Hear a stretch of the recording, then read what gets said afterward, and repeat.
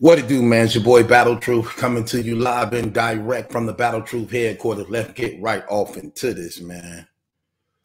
Damn, Puffy, you getting a lot of people in trouble, boy.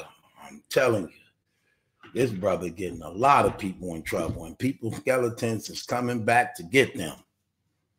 So apparently in this new documentation of the lawsuit that's going on against Puffy that may have led to Homeland Security and the FBI raiding his mansions and his homes in Miami and his place in New York and got his drug dealer arrested. So apparently in these new documents, it's alleging that J-Lo was carrying the pistols for Puffy when they was together, which actually led to a shooting that took place in a New York nightclub one day that Shine ended up taking the charge for and going to prison for almost 10 years behind the New York club shooting. So apparently this is what they saying. Allegedly, J-Lo was carrying the pistol that night to get it into the club. Then from that, whatever altercation broke out, she gave the gun to Puffy, allegedly. Puffy let off the shots because even the victim came out and let it be known who got shot in the face that day, that Puffy was actually the one who shot her. And she said she testified to that he shot her. She saw him with the gun and she know for a fact he shot her. That's what the woman just recently came out and said. She know this for a fact and she said it, but yet he still wasn't charged with it.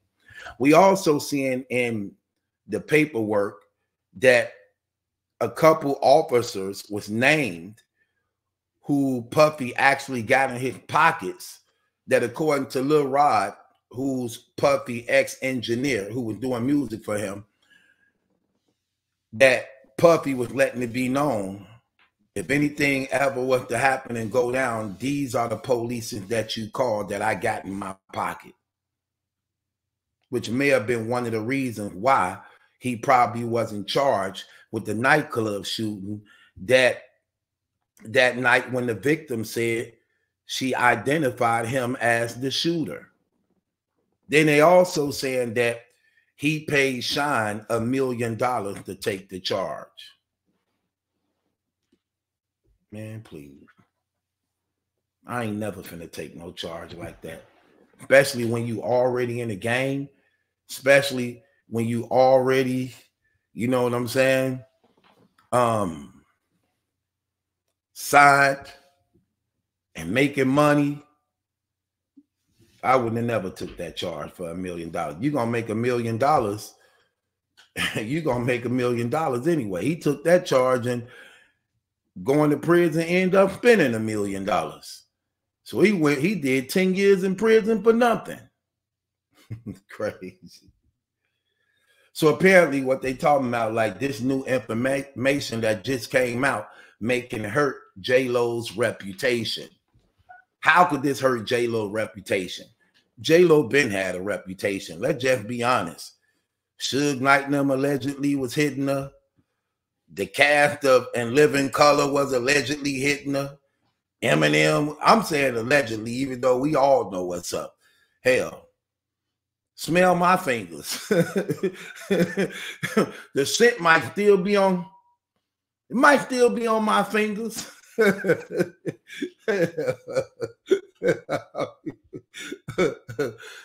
Eminem then hit it. Rappers hit it. Puffy hit it. Them other Mexican dudes hitting it. The white man hitting it. Man, please. Man, please. Everybody did hit J-Lo. Reputation. What reputation? That's what I'm trying to find out. How her reputation gonna be damaged? Like, what reputation? Her reputation. Reputation of what? Come on, man. J-Lo been a Hollywood whore, an industry whore. Come on, man. She still look good though. She still fine and sexy too, ain't she? She still, that's a fake booty, ain't it? But they do her surgery right. Why the black people surgery be messed up, but everybody else surgery be right? Black people have them surgery, everything go wrong with them. They face look they face look like it's hanging off. You see Lil' Kim them face? You see Serena Williams, how she look? Like, why they do that type of stuff? You saw Michael Jackson face? They be messing her. She look good. J-Lo still look good. Here. I wouldn't care about her being a whore. I want some too. Smell my fingers. I'm just keeping it 100. J-Lo still fine. That lady like 60 years old almost. Still fine, still strapped, still putting girls to shame. Man, that 50-year-old girl putting girls to shame. She got the best doctors. But anyway, so they saying that her reputation may be damaged as a result of this. Again, who cares at this point? Why should she care at this point? Let's just keep it real. J-Lo, why should you care at this point if your reputation tarnished? You already done cashed out. You already got the money. You already married to the other rich white man. You didn't have like 3-4 divorces. Like, reputation. Girl, please. The reputation of what? When have you ever had a good damn reputation? It's known in Hollywood you get down. It's known in Hollywood you've been bust down, handed off, passed off. Man, everybody. What reputation? Yeah, please. But yeah, I know she's scared. But what they were saying, like the when it comes to this specific situation between J-Lo and Puffy, that she wouldn't be charged with nothing, even if it came out to be true, because the statute of limitation has already passed for that type of crime. The only crime that don't have a statute of limitation to it is murder. Murder don't have a statute of limitation to it. So she couldn't be charged with this, even if it came out to be true. But one reason, now we see why she left. Now it makes sense why she broke up with Puffy and didn't want to give him another chance and go back with him, because she knew she was a party to a crime on his actions. That's why she separated from him and cut him immediately off, because that case was still going on. And come to find out, she the one that got the gun in the club, allegedly, and handed him off the gun to do the shooting. And then Shine took the fall. Like, come on, man. So now we see why the hell she got away. That's why she got away, didn't want nothing to do with him, because she was scared the truth was going to come out, that she was actually the one that got the pistol in the club and was the one that gave it to Puffy when he shot up the club, allegedly.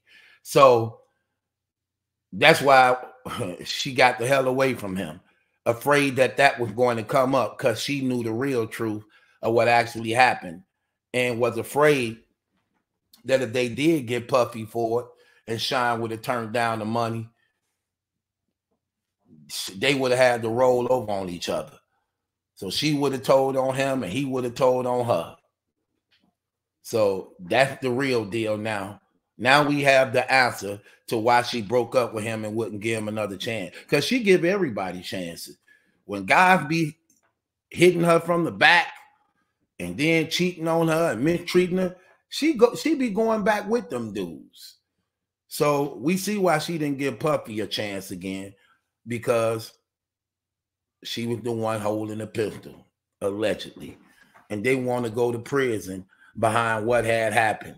So she disconnected from him and went and got a white man. Who she went with after that? Wasn't it the basketball? No, it was the baseball player who everybody liked. She went and go start having sex with somebody that white America liked in case she get called to be accountable for her participation in that shooting. So she went and go do what she do best. She went Alice Rodriguez. She went and blow his top. She went and blow Alice Rodriguez top. For real, man. J-Lo be getting around talking about everybody know her. You know what her name is? Jenny from the block. That's what everybody call her when she be getting down. They call her Jenny from the block. Everybody know Jenny from the block like to give top. Just keep it 100. Everybody know that. Suge Knight them put on blast. She started from In Living Color dancing for college tuitions. Remember that? She used to dance on In Living Color as one of the backup dancers for her college tuition. Girls in the club cutting up, shaking in the club, the world. J-Lo in the club showing love, shaking that in the club, J-Lo world. J-Lo in the club getting love, shaking in the club, J-Lo world. I'll make it rain on J-Lo. I'm just keeping it real. J-Lo could get a few dollars from me. Ain't that right, fellas? J-Lo could get a few dollars from me. Hell, I ain't even gonna hold you. She's still fine, even to this day. But she packed them pistols. Bustin' no streets for you, so leave me waiting on you. Bustin' no streets for you, so leave me waiting on you. Bustin' no streets for you.